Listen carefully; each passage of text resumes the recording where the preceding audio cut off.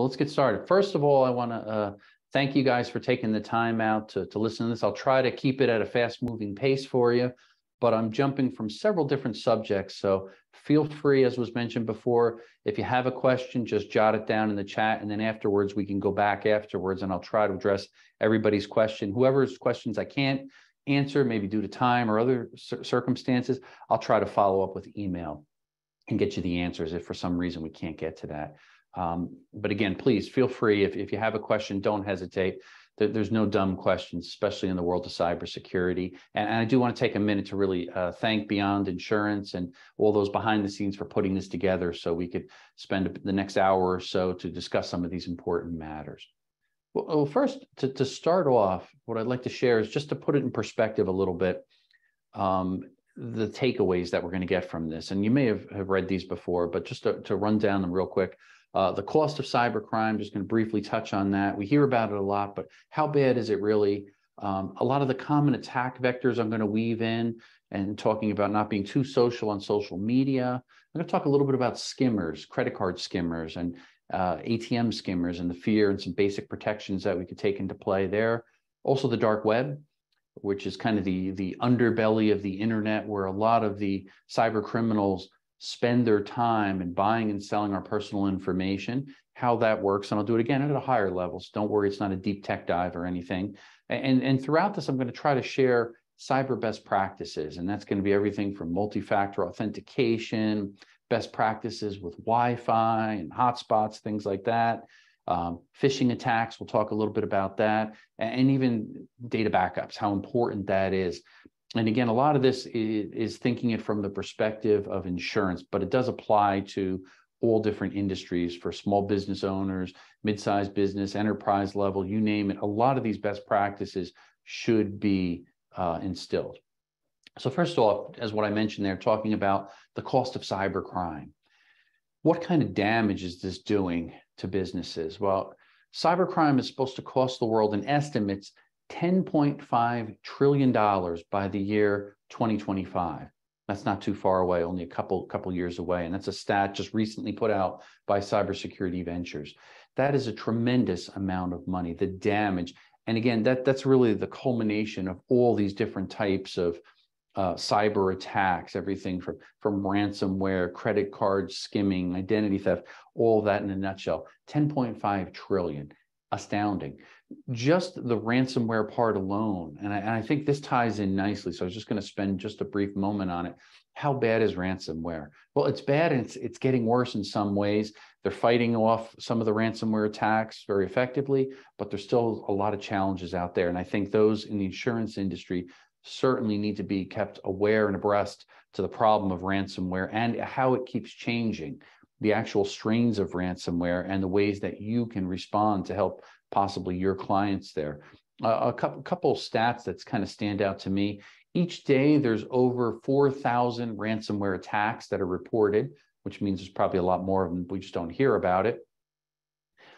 Basically about 1 every 11 seconds.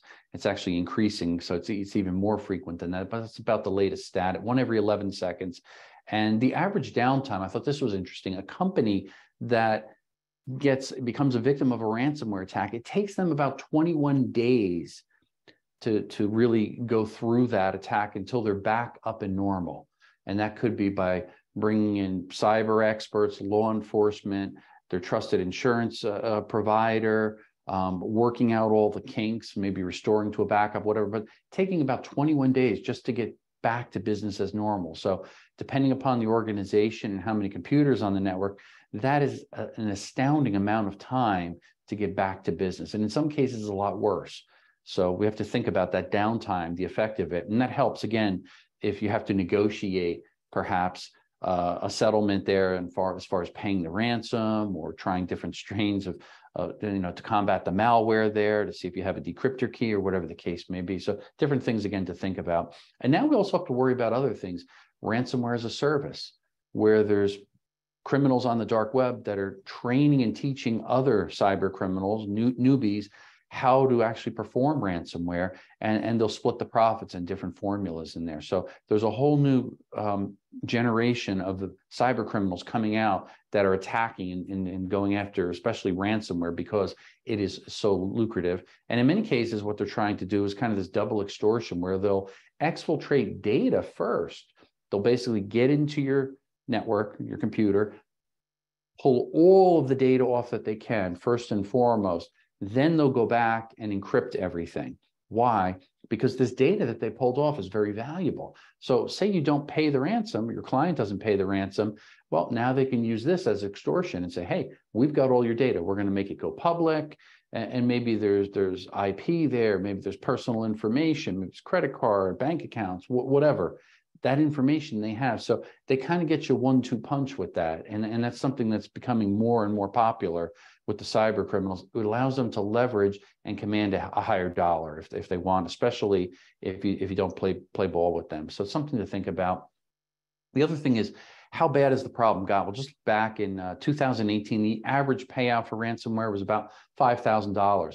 A few years later, in 2021, it was closer to $200,000 plus, and it keeps going up and up when you average it out. So tremendous amount of money that is being spent just toward ransomware and the cost of cybercrime. So again, that kind of puts it in perspective. It's not to scare people, but just reality. We need to know what this is so that way we can better educate people, educate our customers so they could stay safe and we could react quicker and get businesses back online faster. Very important. Now I'm going to transition a little bit over to another subject, but again, it's paralleling cybercrime, and this is that of skimmers. And skimmers are a huge problem. They make up part of that 10.5 trillion estimate that we were talking about. Fighting skimming scammers is what I kind of call this slide. And I just want to talk for a few minutes. There's a lot of stats and things. I've done probably 50 presentations just on skimmers and Bluetooth skimmers. So first of all, what are skimmers? Skimmers really are an additional magnetic head. If we think about our traditional credit card or debit card, if we look on the back, and if you have one now, take it out of your pocket and look at it, and do you see a mag stripe on the back? Most all cards throughout the United States have a mag strip on the back. Many of them, if not all of them, eventually are now migrating over to what? Chip and PIN. And that's important because that adds a layer of security. We'll talk more about layers of security a little bit later. But with your traditional credit card, again, looking on the back of it, if you see a mag stripe there, you got to be careful. Why? Because anytime that's inserted or slid through a point of sale terminal in an ATM, if it's a debit card, or at the gas pump especially, what cyber criminals are doing is putting a second read head, and it's microscopic, very small, fits on the tip of your finger. It's a magnetic read head, just like the one that's already in there. It's the second one. As that card gets inserted in the front or slides in, that second head is reading all your CVV data, your track 1, track 2 data on that credit card. And that is easily stored into a little buffer. And then the cyber criminal either comes back later, removes the skimmer, or more commonly what they're doing now is using a Bluetooth skimmer, and allows them wireless connectivity. They put the skimmer inside the ATM or inside of the gas pump. And as it collects hundreds and hundreds of cards per day, it allows them to simply come within proximity, about 75 foot of the ATM or the gas pump on their laptop, and download all of those stolen credit cards. They go home and they have a machine and they simply burn fresh credit cards, your stolen credit card number or ATM number onto that card, and then they go shopping. And typically they'll buy gift cards, and then they'll give out the gift cards. Hey, here's a $100 gift card to their girlfriend for Victoria's Secret, and they'll ask for $50 in cash. So it kind of is almost like a money laundering system, how they can spread out and effectively use skimmers to steal the cards and get money into their pocket and put it back into their cyber criminal gang, because a lot of these are orchestrated gangs. Most of that information is also collected and grouped together and sold on the dark web. And we'll talk about that on the next slide, a little bit more detail, how that's done and what are some things you can do to be proactive to fight that, to see if your information is being compromised on there. Just to jump back a second, you might wonder, well, how in the world do they get inside a gas pump and put a credit card skimmer in there? Well, right now, there's 6 common keys for the 1.5 million gas pumps throughout the United States. In other words, I can go on eBay and I can buy one of these 6 keys and go up to any of the gas pumps, open them up.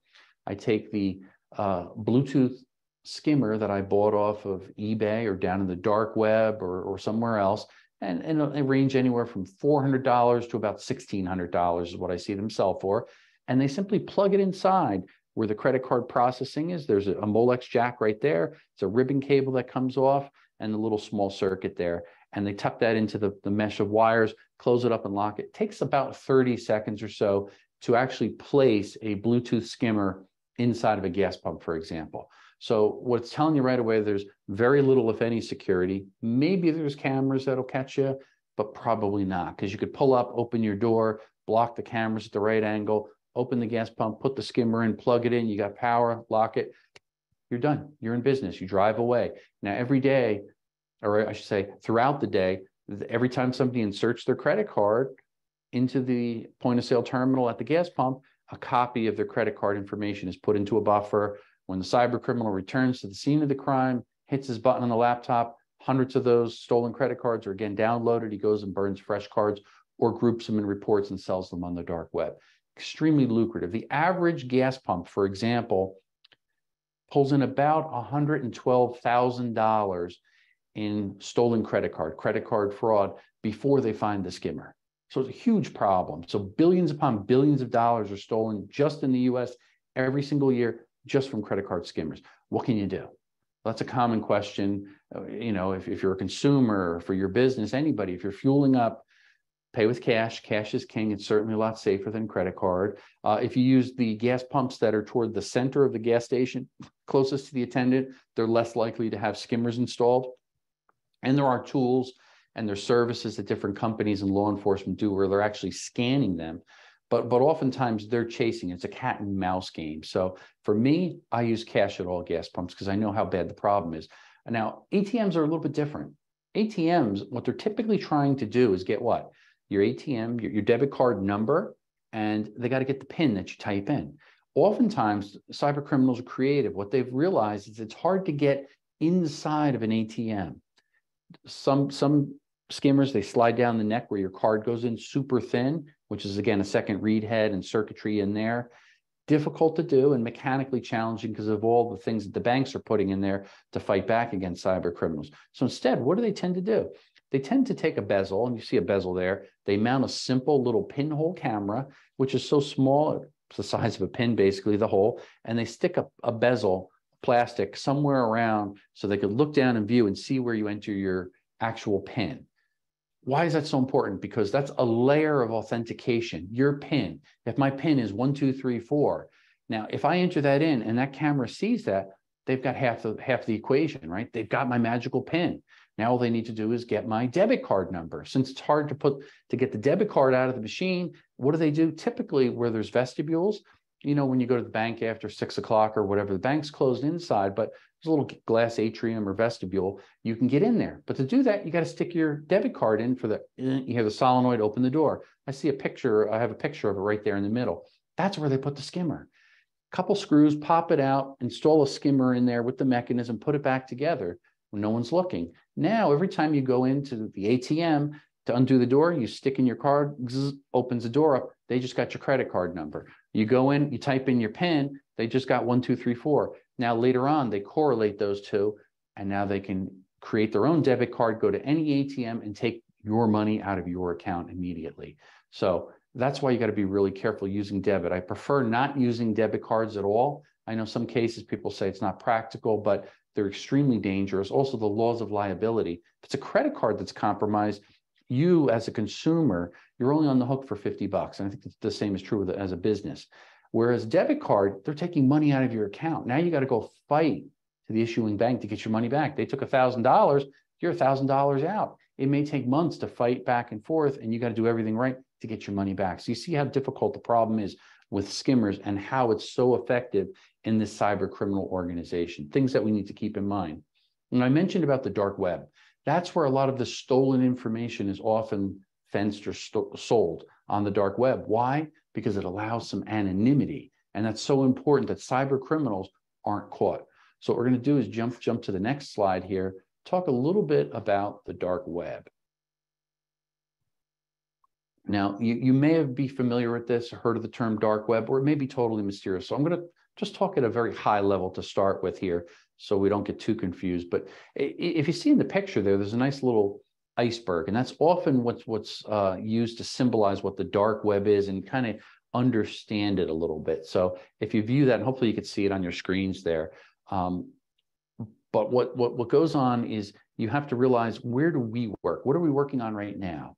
When you go on to, say, Google, and you do a quick search for insurance company, we're working in what's called the surface web. In fact, the surface web, where we do most of our work when we're going to websites and doing different searches and things like that, that represents about 0.2% of the overall internet. So what does it tell you? The surface web is very small, and that is representative of the top of that iceberg there, where you see Google and all the different networks and Facebook and all that other stuff.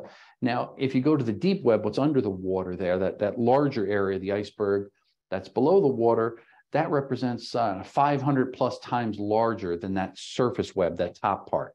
And inside of that, part of that is called the dark web. And that's, again, the dark web is a sliver of the deep web. And I'm not trying to overwhelm you with terms and acronyms, but I'm just trying to help you paint the picture so you understand it a little bit. Now, if you think about it, there's probably estimates of 12,000 to 20,000 plus different unique sites in the dark web. Normally, if you're going to go to a website, you go on Google and you type Beyond Insurance. I may see it come up there. I click on it. It's actually indexed and it can easily be found, all that information. A lot of the information is stored in the deep web, and that may be databases and files and information underneath this surface web. But the dark web also has some unique sites, that 12 to 20,000, it's an unknown number, and you have to know the exact address so you can go to that website in the dark web. And that's where often cyber criminals are hiding stolen information. So if there's a ransomware attack on one of your customers, perhaps, and they steal a ton of information and they're going to try to sell it, oftentimes they'll go to the dark web and put it on a website and say, hey, we just compromised XYZ company.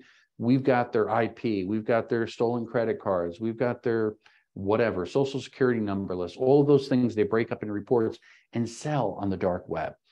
And that helps you to appreciate why the dark web is important, and the deep web is so important for the internet to run and to store information, but how dangerous it is. Now, just a brief blurb on the dark web and how it works and some of the things. To get on the dark web, you use what's called the Tor network. It's called Tor, Onion Router. And what it allows you to do is anonymously go into this specific area of the dark web.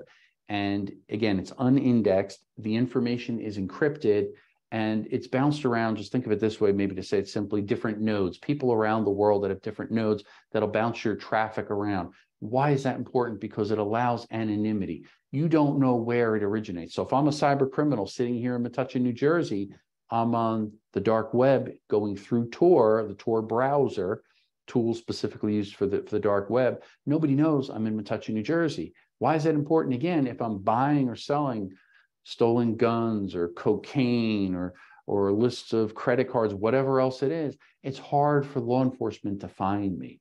So again, that's why cyber criminals gravitate. Once they understand the dark underbelly of the internet, that's where they can perform a lot of their illegal activities, buying and selling these different things of stolen information from us. Difficult to track somebody down, not impossible, but difficult for law enforcement to track it down and actually find the location. It's expensive, it's time consuming. So unless it's a really big bust, like you think back years ago to Silk Road and a couple other large busts on the dark web, it's not happening as much as everybody would like. And as quick as they find where a location of a dark website is, tomorrow they could change it and move somewhere else. So we start to understand the inner workings of it and how dangerous it can be in the dark web and how effective it is. So again, proactive, what can you do? One thing that I do personally, and I recommend it to people I talk to within organizations, is do what's called a dark web audit. Company I work with, I have a relationship, full disclosure, Cyberlytica, but I always recommend them because they've helped me a lot of times doing these dark web audits. And what does it simply do is they're crawling the dark web constantly, looking through all these repositories and databases and things to see if there's any information about me, my login credentials, my email accounts, things like that, that appear in the dark web. Why? Because they can make a corollary of that to an actual data breach. And that's important. Why? If my password is compromised because I logged on Facebook didn't even know it, but somehow a cyber criminal hacked into Facebook or a database and got a password or bought it on the dark web. Now my password's down there and they make that correlation. They report it to me. What do? I proactively go to my Facebook account immediately and change the password. And that's what's important. Having an intelligence to proactively go in and take some action to protect your account. If I don't do that, my account could be taken over. So if you get a chance, check out the website, cyberlytica.com. They have different packages there from a single individual to small businesses, enterprise level. And you can actually get a package where they're constantly checking the dark web to see if your information is compromised and correlate that to a data breach so you can be proactive. It's affordable, it's simple to use, and it's something that you could make a difference and stop it before your information is fully compromised. And now you try to clean up the mess. I only speak from experience because years ago, my company was targeted, hacked, debit card, credit card, my Twitter account was hacked. I had $65,000 stolen out of our checking account, repeated DDoS to our online store. The list goes on and on and on. But I learned a fair amount of things. The sooner you can react to limit the damage, the better off you are. Otherwise, it gets very expensive and very time consuming. So just some things to think about. And again, if I went through this too fast, I apologize, but feel free to shoot me questions. I can give you a little bit more deeper dive or answer some of your questions if I went over anything too fast. But I did mention, I touched on it earlier about another layer of security, and this is really important, two-factor authentication. For cyber best practices, you need to always have layers of security. And I like to relate it this way. If you have a house, you probably have a door that you lock and you have a deadbolt. You have maybe a security camera, a Ring doorbell, you have an alarm perhaps, or stickers on your window. Those layers of security deter a physical thief to go to the next house or down the block or another neighborhood so they don't rob you. The same thing is true in the world of cybersecurity. It's important to realize having additional layers of security will deter cyber criminals and they simply move on to the next person. Again, doesn't mean they don't have the ability to hack into our account or our computer networks. If they want to get in, they're going to get in. But if you make it hard for them or deter them, they're more likely to move on because they're lazy and time is money. They're running a business. So it's good to put in layers of security. One of the most important, two-factor authentication, multi-factor authentication. Now, it could seem like a lot of buzzwords and technical, but it's really not. A number of years ago, everybody shied away from it because they were so scared. But now you're starting to see it more prevalent. Everything from logging on to your simple social media, your Twitter, your Facebook, LinkedIn, whatever, it provides a layer of security, multi-factor authentication, and you have to trade that because it's not as convenient. And I always say you got to make that balance. Do you choose security over convenience? If you use multi-factor authentication, two-factor authentication, in a sense, you're choosing security over convenience because it can take you a little bit more time because you're waiting for that password or have to take an extra step or whatever the case may be. Now, typically, this added layer of security helps in the authentication process. And what is it specifically? Well, it's something you know. I have it listed on there if you could see the slide there. And that could be anything. Again, as mentioned, it could be a PIN, the answers to a security question. It could be another password, whatever the case may be. So it could be that. It could be something you have. And that generally refers to something, a physical object or something like that. Maybe it's a security token or an ID card that could be used as well. Or it could be like your phone, sending a PIN to your phone, or it's something you are. And what do I mean by that? Facial recognition, biometrics, your finger, the Touch ID Apple has, things like that. So those, again, are layers that can be used there, part of the makeup of that two-factor or multi-factor authentication to validate it's you that are logging in, Scott Schober, password 123, and now this second layer of authentication. Very, very important. That step alone will get rid of 9 out of 10 times if somebody's trying to hack you, your information, your website, whatever the case may be, just by that step alone. Yet most people say, well, it's not 100% secure. It's not. There's ways around it. There's ways to intercept the text if a PIN comes and this and that. To me, don't focus on all of that. Focus on how much more secure it is than just doing a traditional login with username and password. That's what's important, I think. Okay. Another layer that's really important is to think about is Wi-Fi. And again, I'll go through this a little bit quicker, but in a general sense, it's important that you use secure Wi-Fi. That's the bottom line. And what does that mean?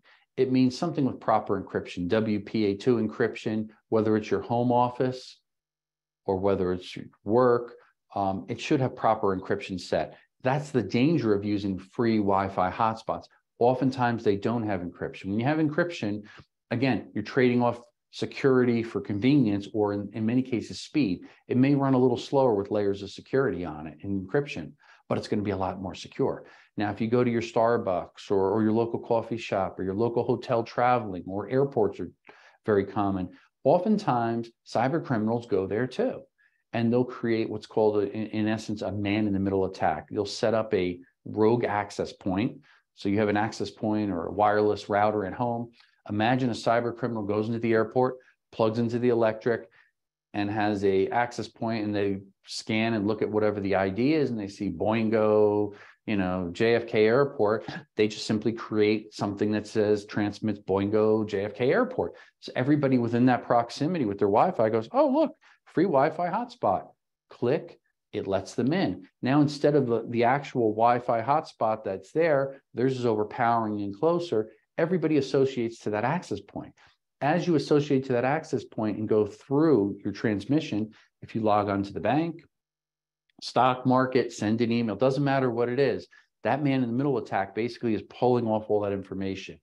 They store all that information. Later, they parse it and pull out login credentials, passwords, social security numbers, credit cards, anything that you send, because it's not going to be secure and encrypted as you think it is, because they performed a man-in-the-middle attack. Bottom line, don't use free Wi-Fi hotspots. If you're traveling for business, mention that to your clients, even though they seem very attractive because you're saving money, you just want to quickly download information. Instead, what can you do? I always recommend this. If you have an iPhone or Android, whatever, create your own Wi-Fi hotspot. Why? You control the security.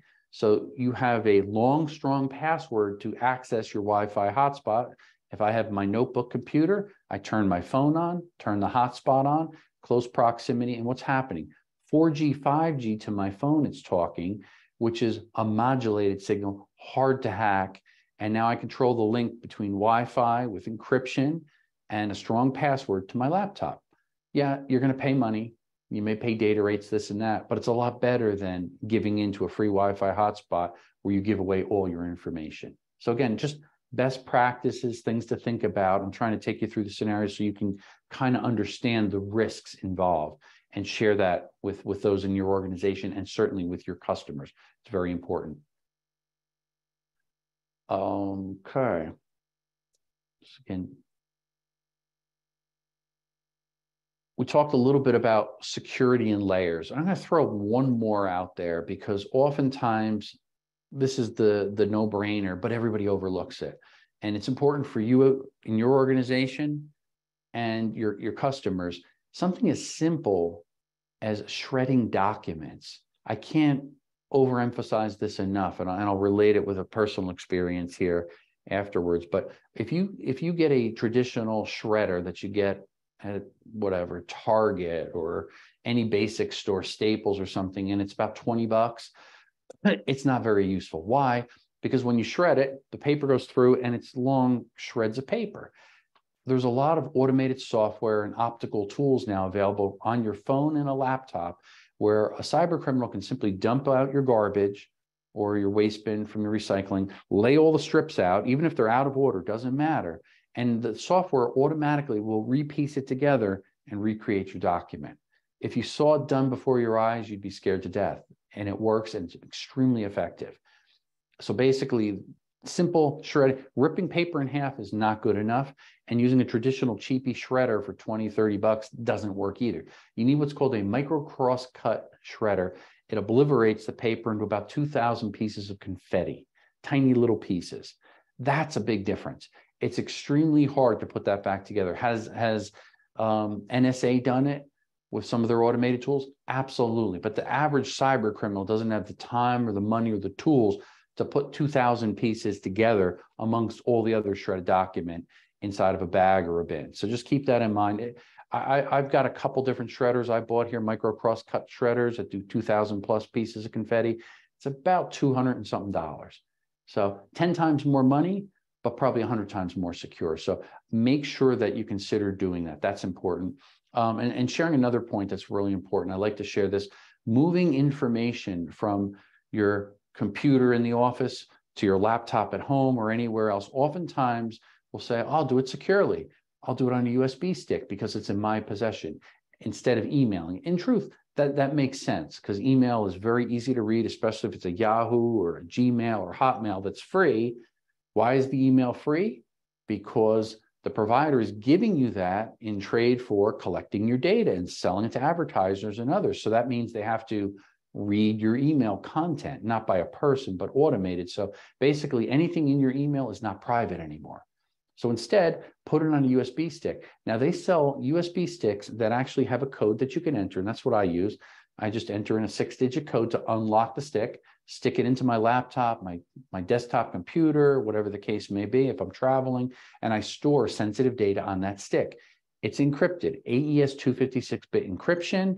It's got a code. If you don't know the code after so many times, it locks you out, or it'll just blow up in smoke, just like Mission Impossible.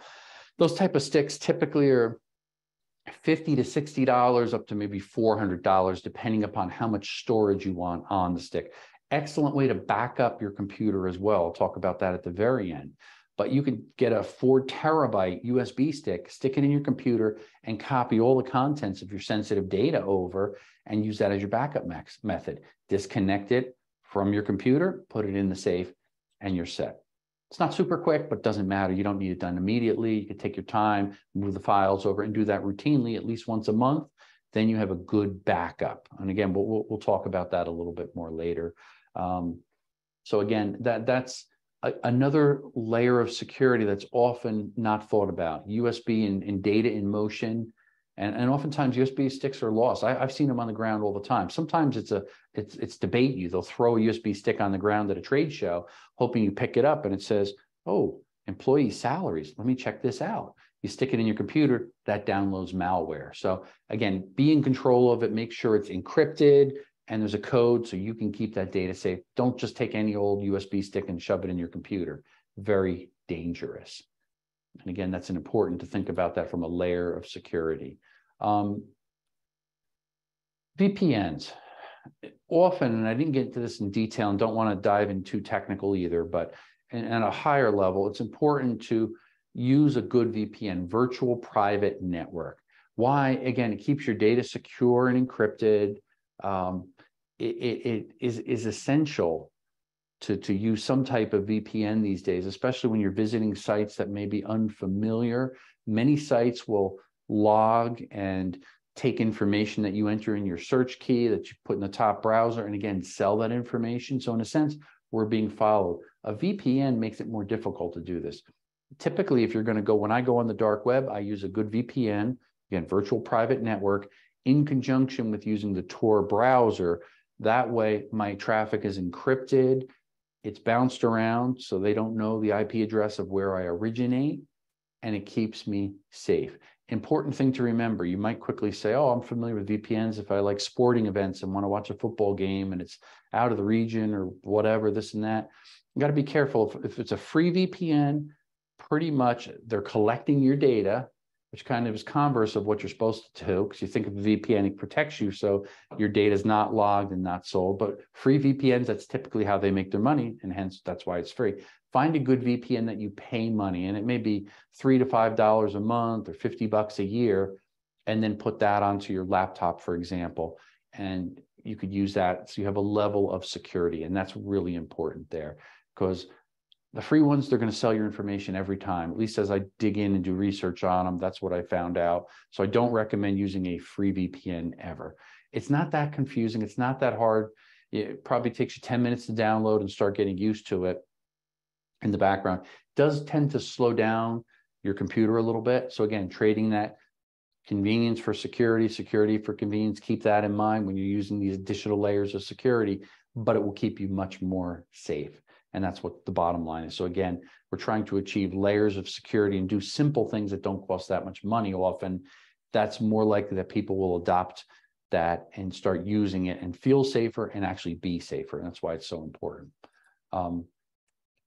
Let's see here. Next one I wanted to touch on briefly, because this is really the essence of most attacks. They start out with something seemingly innocent, which is a phishing email. We've all heard about it. You probably roll your eyes. It's not the Nigerian prince one that's so easy to spot and see, but rather it's a well-crafted email that has the right fonts, no spelling errors, good-looking graphics. That's extremely convincing. That will make you want to click on it. I get probably anywhere from 20 to 100 phishing emails a day because I'm often targeted. And it takes a lot of time making sure that the filter at my server is working well to get those out, my filters on my computer, my malware software and virus software to check all of that stuff. But still, a percentage of it gets through. And that's what we don't realize. And sometimes it's a huge percentage, depending upon if you're in the world of Apple or PC, it varies. But on average, most of the malware software and virus checkers, the McAfee's and all these other things that people use, it stops about 20% of all the viruses from coming through. What does it tell you? That means 80% do get through. And hopefully most of those go into your junk filter, and hopefully most of them you spot and don't click on them before you're fooled. So take some time out and think about it, because phishing attacks are typically linked to social engineering attacks. They're trying to garnish just one or two pieces of information from you. You receive an email and it may say, hey, this is from the fraud department of Bank of America. And they mention Dear Scott Schober. Maybe they show part of your account number or something else. Again, builds credibility. It may even list a phone number there. And if you actually picked your phone up and called it, that number may be a spoofed number. It may go to a redirect to somebody that says, hello, Bank of America fraud department, can I help you? So oftentimes they're going to do that because people now are skeptical and check, call the phone number, or they go to the bank site and say, yeah, this looks just like the website, and that's the same phone number listed. Hold on. But what typically happens in that phishing email, the link you click on does not go to your actual bank site. Obviously, it goes to a redirect, one that says Bank of America. Maybe one letter is spelled differently. Instead of the I, they used an L. Quick glance up in the browser, you're not even going to see that. So everything looks so convincing. Once you are redirected to that website, they're going to maybe even post some information that, again, looks convincing. You might put information in, Scott Schober, what's your security challenge questions, You fill all that in. Guess what? They're stealing all that information as you're typing that in. So very careful. You got to, instead of that, clicking on the actual link, you're better off to go to your browser and type in bankofamerica.com, period. Not as convenient, but far more secure. Make sure it says HTTPS at the top for security. Maybe it shows a little picture of a lock too. A good sign to look for a secure website where they have encryption and it's being carefully monitored. Very important. There's lots of variations of phishing attacks. There's vishing, which is voice phishing, smishing, SMS text phishing, where they want you to click on a link. Did you ever get that? It comes over your phone. What is this? That's strange. AT&T, I'm going to get an award. I just have my bill paid automated. If I click here, I get a reward. You're tempted to click on that. Again, it's either a redirect or it's a download with malicious software that gets onto your device. Don't do it. Delete. Done. That's the best thing to do. So it's very important that we don't fall for these type of phishing schemes and other things like that. And I wanted to touch on one other area kind of at the end here, which was backups I mentioned. So just to jump to that real quick. So I'd be remiss if I didn't mention it. Now, when you do a data backup, I mentioned you should do it at least once a month. We have a structured plan within our company. We go around and each month, our computers, we have independent computers and ones on the network. Everything is backed up. And the way I do it, I do it on USB sticks, big, large USB sticks that are, again, encoded and encrypted. We back up the entire contents of a hard drive or the critical information, depending upon whose computer, if it's connected to the network or not. And then it's what's called immutable. It's copied, but it can't be written over or erased. And that is removed from the building and put into a fire safe at a different location. In the event the building burns down, floods, or something gets destroyed. And that way we have a complete backup of everything. And we have a very diverse company here, from software programmers, hardware engineers, sales, everything all under one roof. So different backup systems we kind of use for different things. But the key is to have everything, all that intellectual property, customers' personal information backed up properly. So if we ever have a problem, suffer from a ransomware attack or fire, theft, anything, I can go and restore systems and stay in business. Very important. And that's important too. I always share that with people when you're talking about insurance and cybersecurity insurance. As you go through some of the checkoffs and the best practices, you're probably educating your partners, your customers, that they should be doing proper backups that are immutable, removed, not plugged into the internet. If you have a good cloud backup that is secure and encrypted, is that good? Yes, that certainly is good too. I always want to just point that out. So there's different things for different companies and different budgets. The key is that you're backing up your data. If you're not backing up at all, or you say, geez, it's been a while, maybe it's a year or two, you're in trouble. Back up your data. If you get nothing else out from this presentation, the importance of backing up your data, it's saved us numerous times as a company. And our expertise, again, is wireless cybersecurity.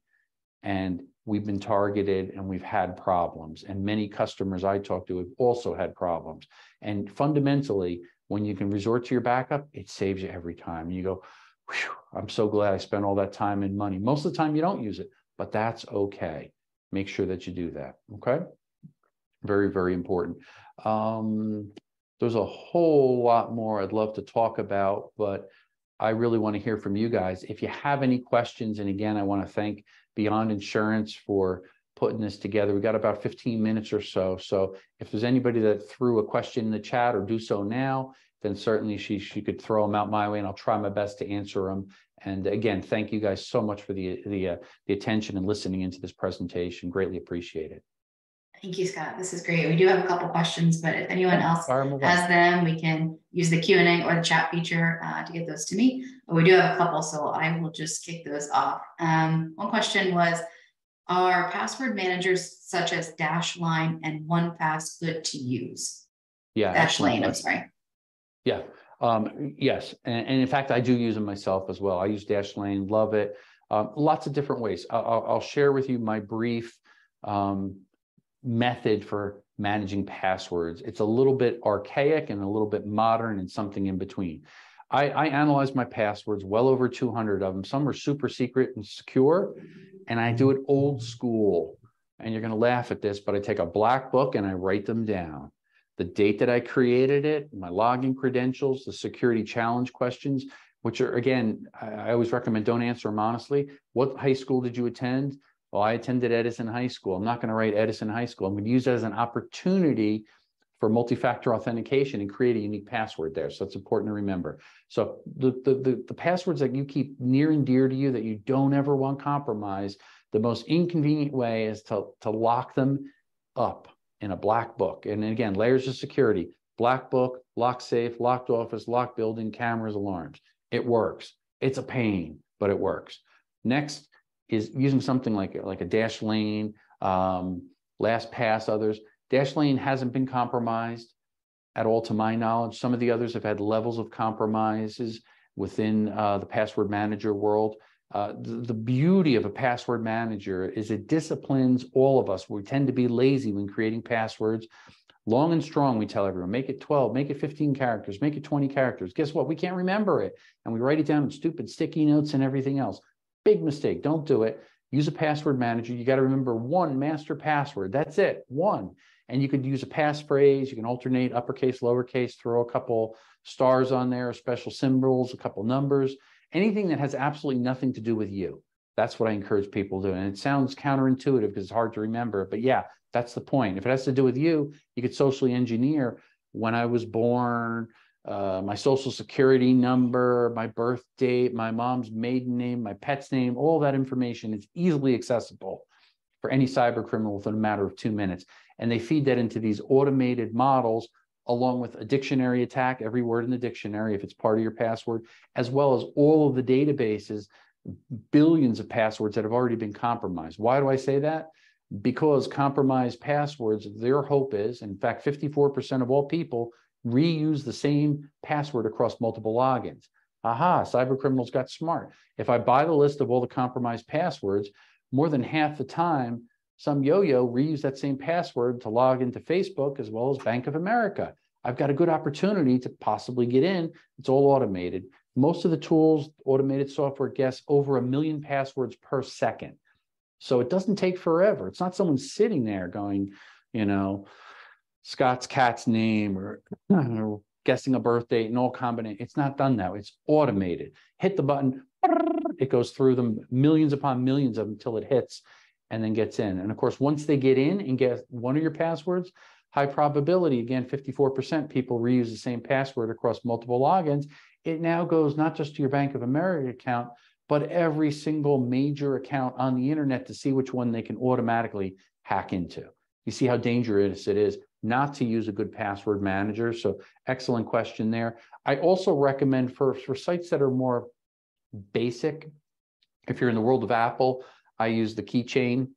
So it links in the Apple ecosystem, my iPhone, my tablet, my laptop, my desktop, everything is tied into my keychains. Again, it's stored, it's encrypted, it's safe, but I don't use that for financial things because I want something even more. I want to hold it near and dear to me. But excellent question there. Thank you for bringing that up. And sorry I didn't have that in the presentation just because of time.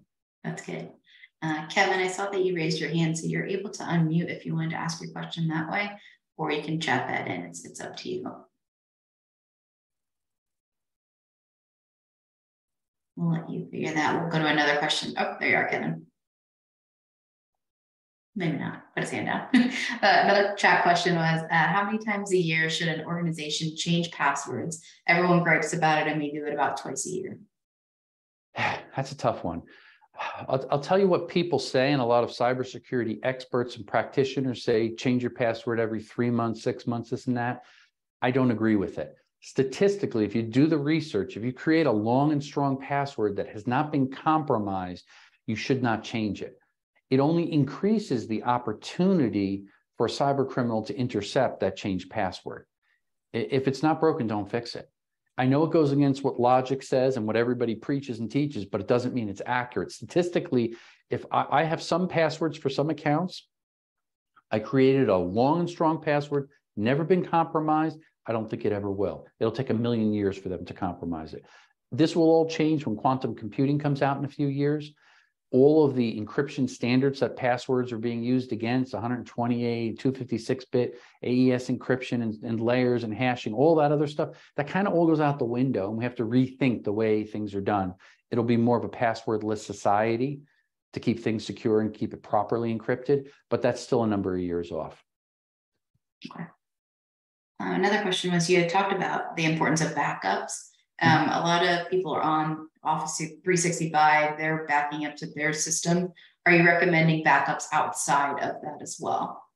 I would, especially if you can identify, and you guys are in the insurance business, you understand this probably better than anyone else I talk to.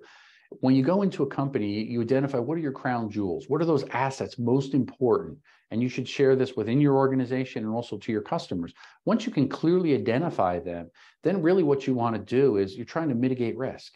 You're trying to say, hey, for our company, we're in business 50 years. We have patents on things. We have a lot of intellectual property, a lot of firmware inside of microprocessors and things like that, microchip. We need to protect that. So those things, especially, we need to back up and have it immutable, not connected to the internet where it can easily be hacked, not up in the cloud, because if it is backed up, Microsoft 360, AWS, cloud, all these, they're encrypted, yes. But what else is it? A lot of people don't realize this. There's always redundancy. In other words, your data is being stored somewhere on a server. It's not really in the cloud. The cloud means a server remote. You don't know where that is. And there's always redundancy, which means there's another server housing your data. Has a server ever been compromised? All the time. Things happen. So when you just poof, it goes up to the cloud, you do have to realize there are some risks. Is it being properly encrypted? Is it being stored properly? Is that being backed up? Where is the redundancy? Is it in China? I don't know. Only you can answer that by talking to who you're using. But I just like to point out, be cautious. I always feel much better. And again, I'm running a small business. We're 30-some engineers. It's easier to do this, to have intellectual property on a USB stick that's encrypted, locked, and in my hand in a lock safe. If you're, you or your client is running a 300 people, 500 people, and are heavy into networking stuff, I would say a cloud option really does make more sense, as long as you go with a good, reputable provider that can do the backups on the cloud. Do you have any recommendations for those backup systems, or putting them off-site, or some people could reference? Really difficult. A lot of people could argue on-premise is better, off-premise. Amazon keeps coming up more and more in my world, is doing a great job, because you don't hear them in the news a lot with associated to a data breach. And why? Because they do a lot of stuff to protect the data and keep it encrypted and watch over it very carefully. And in full disclosure, we do sell a lot of equipment to them for their servers to keep data secure. So I understand where some of the vulnerabilities are, where cyber criminals are trying to get in and steal data. So I think they do a great job. Microsoft 360 is going to be good. Well-known brands that if you have a problem, you pick the phone up, you know, the bat phone, you got to call and tell someone, help, somebody's going to answer. Somebody's going to help you through. That's important as well. A small rinky-dink company you never heard of, they might not be there tomorrow if they suffer a big breach, and that's scary. Yeah. Could you recommend a good book about cybersecurity for my parents? That's one of the questions. Yeah, I could. Again, 100% biased here. Senior Cyber I wrote. I couldn't find a lot of books for seniors. And I was dealing with aged parents and an aged grandfather that was 99 years old. Passwords, he's constantly calling me, login problems, confusion on the computer, internet access, streaming things he had trouble with. So I said, let me go find a good video. Let me go find a good book. I couldn't find things. I got so frustrated. I said, that's it. That was my third book, Senior Cyber. I started interviewing seniors, interviewing relatives that were seniors, and asked them, what's your frustrations? What are your problems?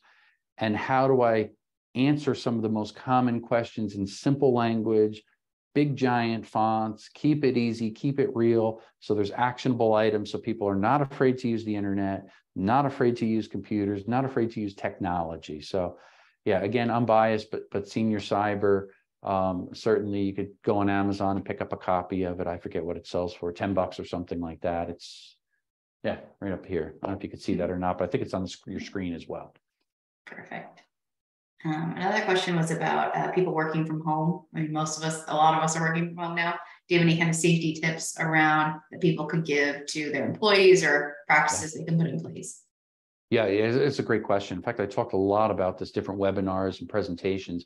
Remote access, go back 2+ years ago with the pandemic, as everybody migrated to the work from home model.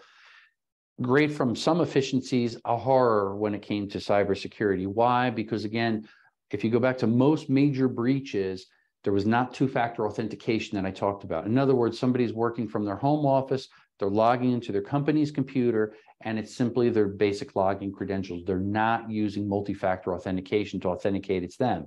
That means that a hacker can easily get onto their computer. It could be through a keylogger, malware that gets on your computer, every keystroke that you type to log into XYZ company, your company remotely, they just got that. Now they can get on there, change the password, take over your account, and you don't even notice it.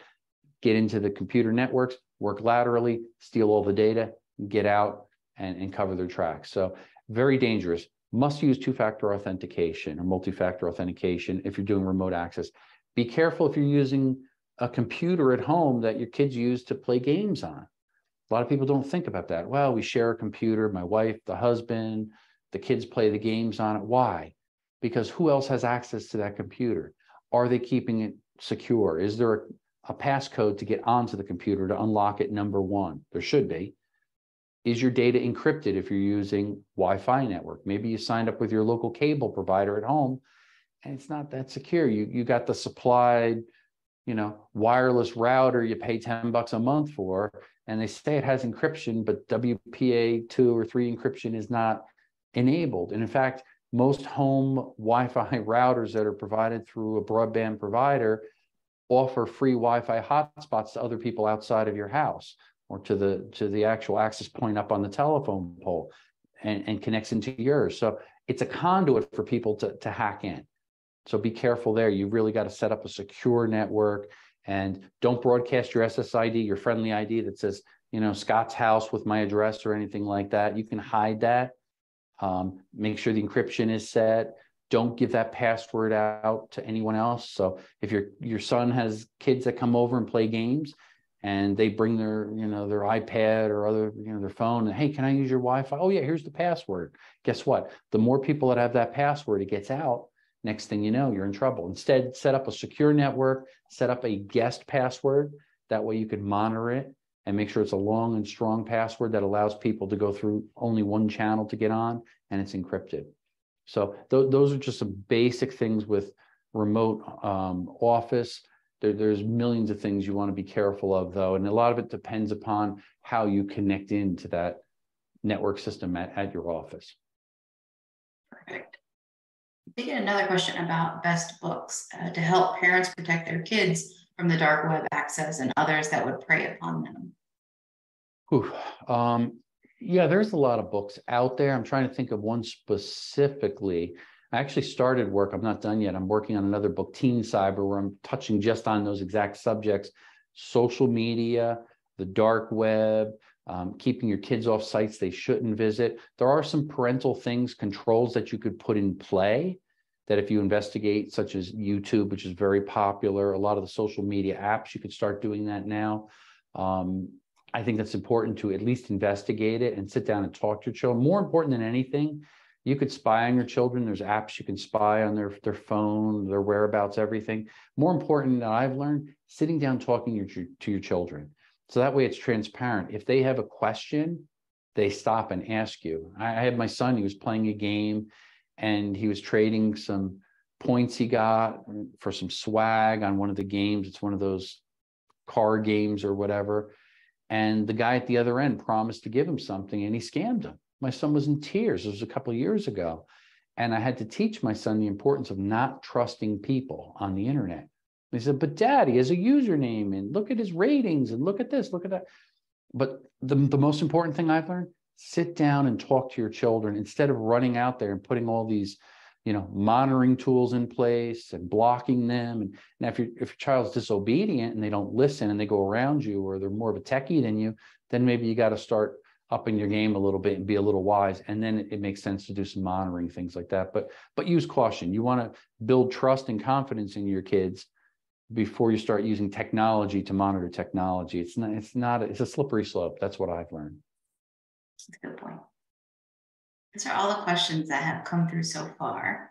I will definitely put up the recording for this for our members and for your clients all as well. So I will thank you and everyone for your time today. This was super helpful. A lot of great questions that came through that got answered. So it was a wonderful use of time. So thank you, Scott. Thank you, everyone. I appreciate you. And have a great rest of the day, everyone. Thank you.